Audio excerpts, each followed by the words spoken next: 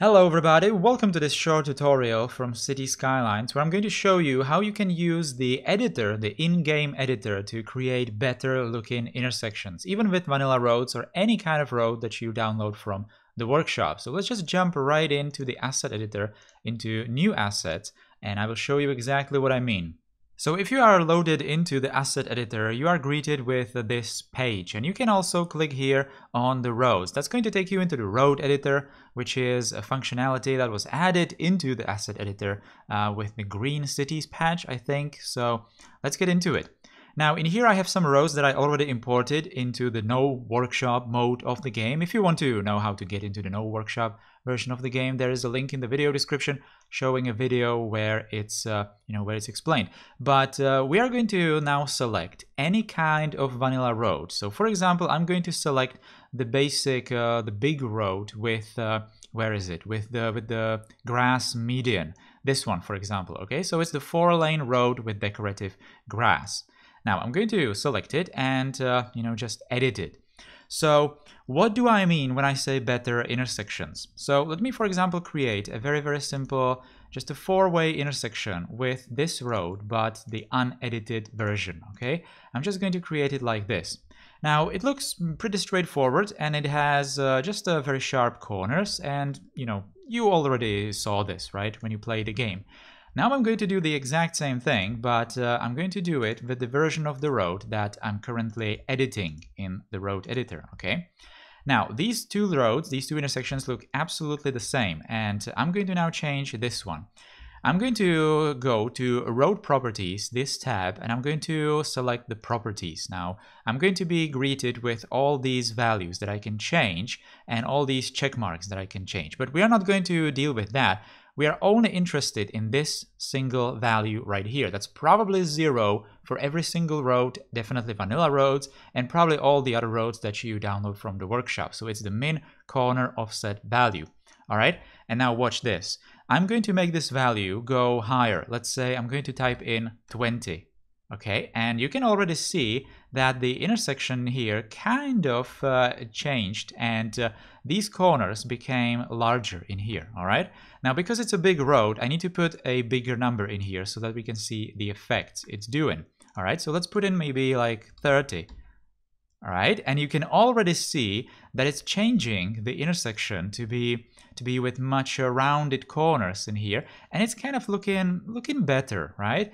Now this is not exactly going to work if you are doing some American style cities, for example, when you really do want to have those sharp corners.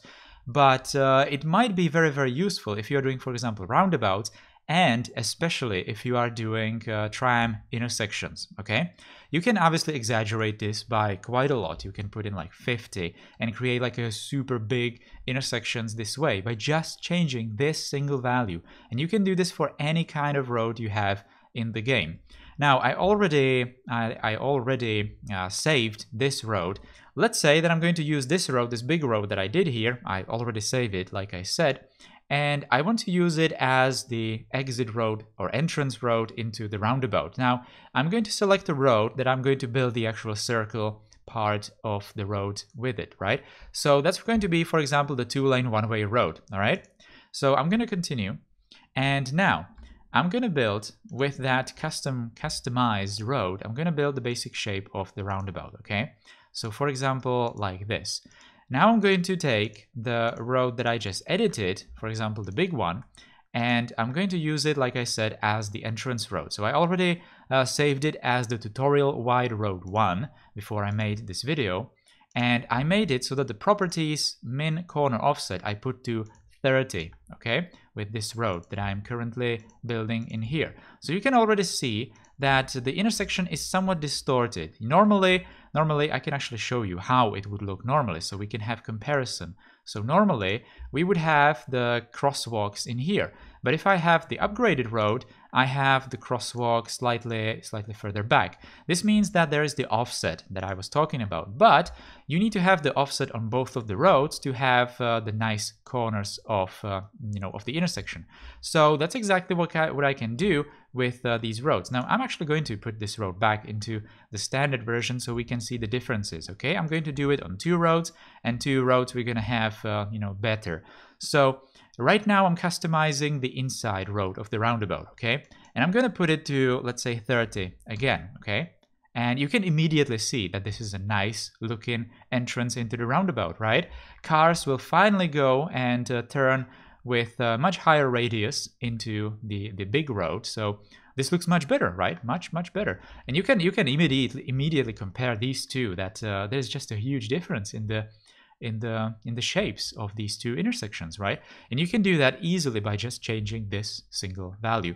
You can exaggerate it again quite a lot. I can put it to 50, for example. I'm going to already switch this entrance road for the upgraded one already, so we can see how a standard roundabout with almost vanilla roads is going to look like. And this is super easy to make. You can see that there is absolutely zero magic involved in here, and these are just a very simple things I can show you with Move It, that there are no other rows that are connected in here. It's just 3 segments and a single node right here. So easy, absolutely easy. You can upgrade, like I said, any kind of road you like. I don't really want to create like a Steam collection with these roads that I upgraded in here, because I feel like each one of you will probably want to customize this value so that you can create, like a tailored road for your particular project. Now this is all nice and amazing and all that, but like I said, this is much better for tram roads. So let me just jump into a new editor, and I'm going to pick a tram road, some kind of a tram road. Let's say that I want to take, for example, the vanilla one, the vanilla simple tram road, for example, this one, okay? I'm gonna take this one. Now with this one it's not exactly all that terrible, because the vanilla one is already kind of alright, this wide one, but you can make it 1,000 times better with this road editor. So we have this, right? Now these corners in here, when the tram wants to turn right, it's very tight curve, right? So you can do exactly what you did before, and you can do the minimum corner offset and put it to like 30. I really like the 30 number for all these roads because it just feels right, okay? And immediately this radius is made a lot bigger and a lot more realistic when it comes to, the realistic radii that the trams can go through. You can exaggerate this again quite a lot, but you need to keep in mind that you cannot really create any intersections in here now. For example, if I made an intersection in here, it won't even allow me to do that actually, because it's just not possible. I can't even make the road larger. So if you exaggerate this, then you probably need to use some kind of road anarchies if you want to do that. If I build this road in here and then exaggerate it, then I'm gonna have a really weird intersection as the result, because this node is just not long enough to accommodate the offsets from both sides of this segment in here. Okay, so that's something that you need to keep in mind when experimenting with this. Like I said, I like to use the value 30 in here, but for the tram roads you can easily go with 40.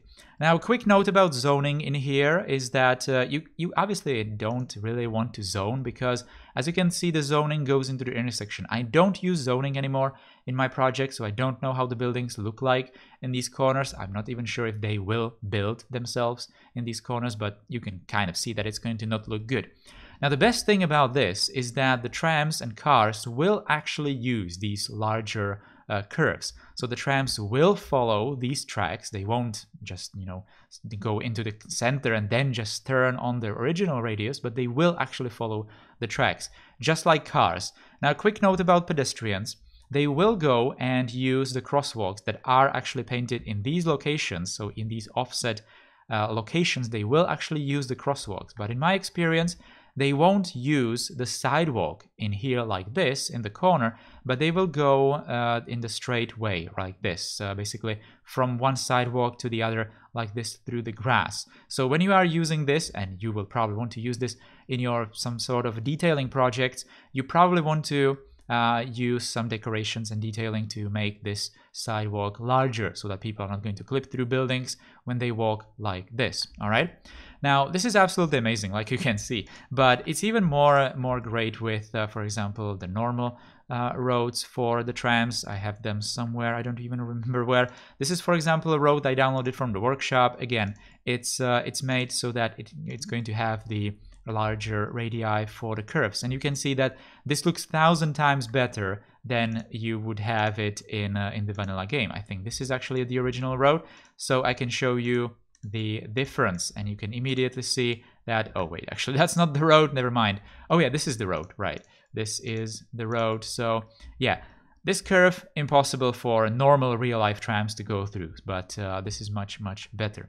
Now also you have the cables to take care of. Obviously this is kind of useless for the trams, so what I do with these kinds of roads, I basically disable the cables. You can do that very easily when you go into the basic again, and you're going to go to nodes, I think, and you are basically going to get rid of the tram wires. So I'm just going to click these delete buttons in here, and I will basically delete the wires from the intersection, and then I will have to detail them in manually for, you know, for much better looks. So this is unfortunately kind of a drawback when it's used for these tram roads. But for the roundabout roads, it's really useful, obviously only for cars. So yeah, you can easily customize your own roads. Whatever roads you feel like customizing, you can do very easily with this technique by just changing this one single value in the basic properties of every single road.